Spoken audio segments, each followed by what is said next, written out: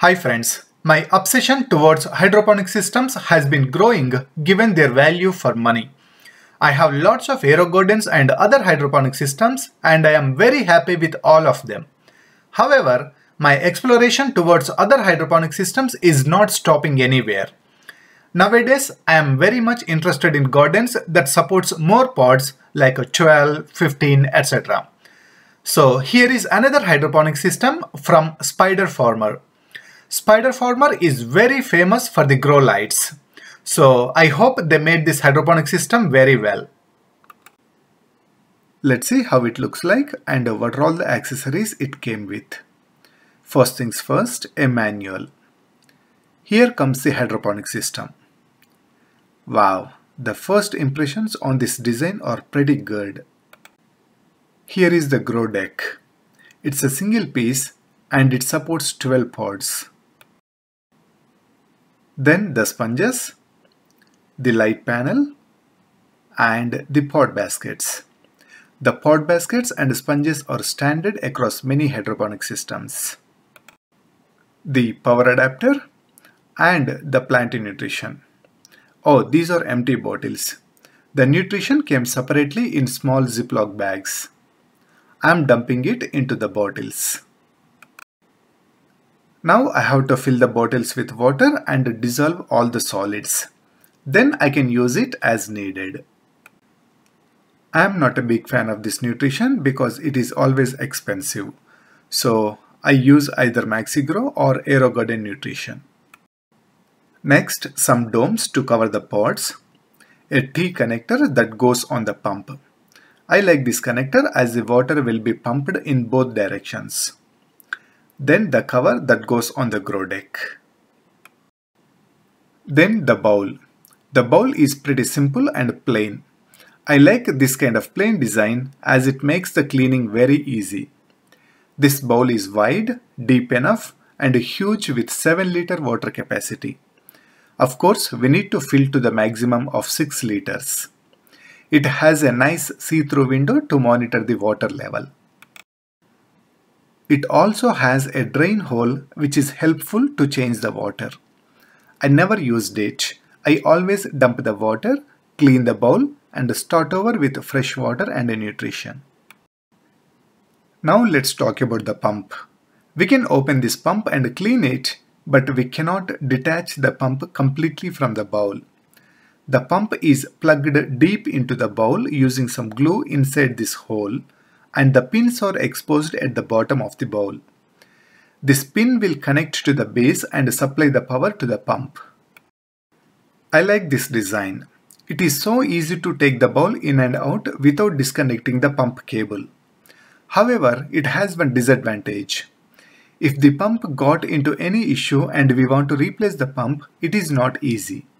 So I just hope that the pump never run into any issues. Now the base.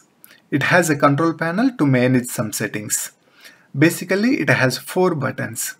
Power, time and 2 grow modes that are veg and flowers. The time gives the flexibility to control how long the lights will be on. It supports 4, 8, 12 and 16 hours. Anyways, I just go with 16 hours for any plant variety. Coming to the specs, lights are 24 wattage and they are dimmable to 5 brightness levels that are 10, 20, 40, 60 and 80%. Now comes a very interesting feature which is how low and how high we can adjust the lights. The lowest it can go is 11 inches and we can extend it up to 20 inches. Maximum height is really good, but I am not happy with the minimum height adjustment.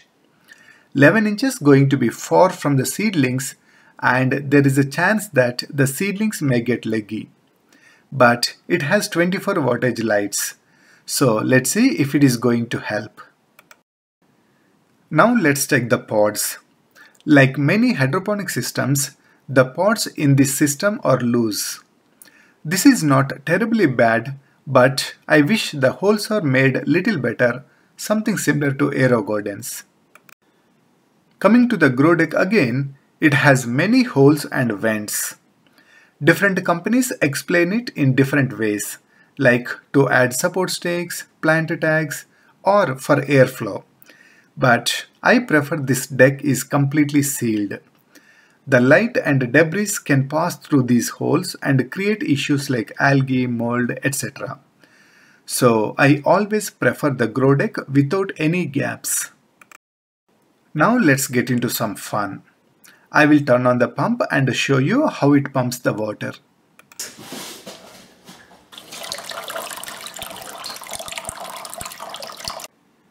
This is really good.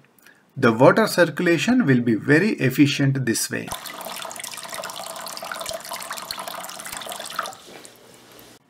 Overall, it looks pretty good. My only concerns are the wiggly pots and the minimum height restriction. The 7-liter bowl capacity, the height adjustment up to 20 inches, standard pots and sponges, very convenient way to take the bowl in and out, clean and simple design, dimmable 24 voltage lights, everything looks nearly perfect. However, the design is not everything for me. I really care about the performance. So I am going to experiment it with different crops, and I will also benchmark it with AeroGarden and other hydroponic systems. So please subscribe to the channel and the notifications if you haven't already. For now, I am going to do a standalone test by growing French breakfast radishes and Siberian dwarf kale. I will grow kale in the first and the last rows, and I will grow radish in the center row. By the time the kale takes over the garden, I should be able to harvest the radish and dedicate the system for kale.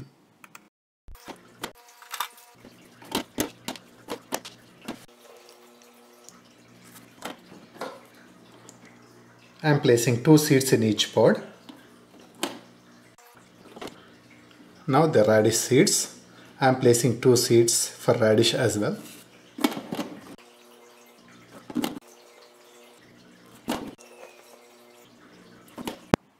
Alright, the garden is ready.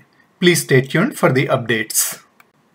Oh, before I wrap up, I have a coupon code for you in case you want to buy it directly from Spider Farmer. The coupon code is HYDRORR8. I don't get any commission. It is just for you to save a few dollars.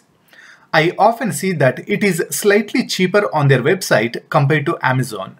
But who knows? They may run better promotions on Amazon. So check both of them before you buy. That is all for now. Thanks for watching and happy gardening.